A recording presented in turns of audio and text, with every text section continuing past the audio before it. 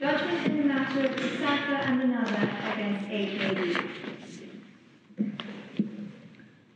This appeal concerns a situation in which two parties are each alleged to be liable to a claimant in respect of the same damage, and one of those parties claims that he's entitled to receive contribution from the other in respect of his liability to the claimant.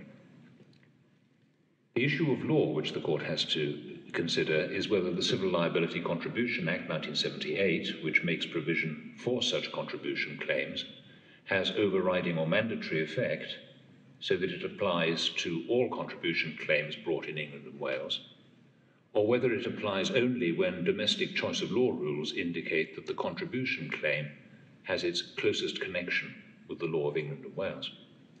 The question is whether Parliament, in enacting the Act, has cut across the normal rules of private international law and laid down special rules for the application of this Act. On the 14th of June 2000, the claimant, Mr. Harry Roberts, was born at a hospital in Viersen, North Rhine-Westphalia, Germany, where his father was stationed with United Kingdom Armed Forces.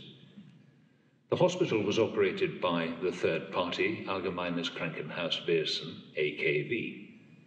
He alleges that in the course of his birth he suffered an acute hypoxic brain injury as a result of negligence on the part of the attending midwife. The attending midwife was employed by the first defendant, the Soldiers, Sailors and Airmen and Families Association, Forces Help, SSAFA. The claimant alleges that SSAFA and/or the second defendant, the Ministry of Defence, which has agreed to indemnify SSAFA, are liable for the acts or omissions of the midwife. The defendants, in turn, brought a claim for contribution against the third party, AKV.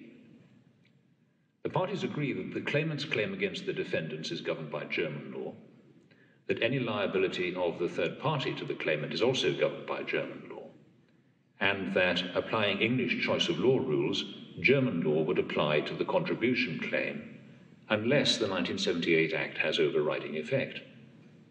If the contribution claim is governed by German law, it is time-barred. However, the defendants maintain that the 1978 Act has overriding effect, with the result that limitation is governed by English law and the contribution claim is not time-barred. At first instance, it was held that the 1978 Act has overriding effect and applies irrespective of domestic choice of law rules. The Court of Appeal agreed, dismissing AKV's appeal. AKV now appeals to the Supreme Court. The Supreme Court has decided unanimously to allow the appeal. The 1978 Act does not provide expressly that it has overriding effect. It does not provide that the 1978 Act applies irrespective of the foreign law which would otherwise apply to the contribution claim. The question is whether such an intention must be implied from the provisions of the statute.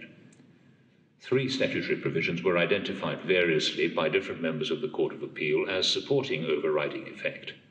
However, in this court we came to the conclusion that these provisions are equivocal in the sense that their efficacy is not dependent upon the statute having overriding effect. Nothing in the admissible parliamentary materials or the legislative history supports the view that the legislation was intended to have overriding effect. However, we note that the bill was a Law Commission bill, and statements by the Commission in other reports suggest it was not intended to have overriding effect. There exists a line of judicial decisions which supports the view that the statute has overriding effect. However, in a number of these cases, overriding effect was assumed, was not directly in point, and was not argued. Arab Monetary Fund and Hashim No. 9, a first instance decision, on the other hand, does provide direct support for overriding effect, but the reasoning is open to the criticism that it is circular. The weight of academic commentary strongly favours the view that the 1978 Act does not have overriding effect. In coming to the conclusion that the 1978 Act was not intended to have overriding effect, the Supreme Court is influenced in particular by 2 considerations. First, there will be many situations in which a contribution claim will be governed by English law, notwithstanding the fact that the underlying liabilities to the claimant are governed by a foreign law. This will be the case in particular where the parties to the contribution proceedings are in a special relationship which connects them to English law, for example, principal and agent, employer and employee, or bailor and bailee. Secondly, it is difficult to see why Parliament should have intended to confer a statutory right of contribution whenever the party from whom contribution is sought can be brought before a court in this jurisdiction, regardless of the law with which the contribution claim has its closest connection. In the court's view, a failure of foreign law to provide for contribution claims is not a defect requiring remedy by legislation in this jurisdiction. Moreover, and more fundamentally, it would seem contrary to principle for the law of England and Wales to be applied if the contribution claim were most closely connected to a foreign system of law. Accordingly, the appeal is allowed, and the preliminary issue answered as follows. The Civil Liability Contribution Act 1978 does not have overriding or mandatory effect.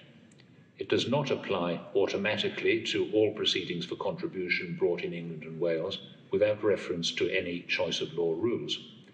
Accordingly, in the present case, German law applies to the defendant's claims for contribution against the third party, and those claims will be time-barred.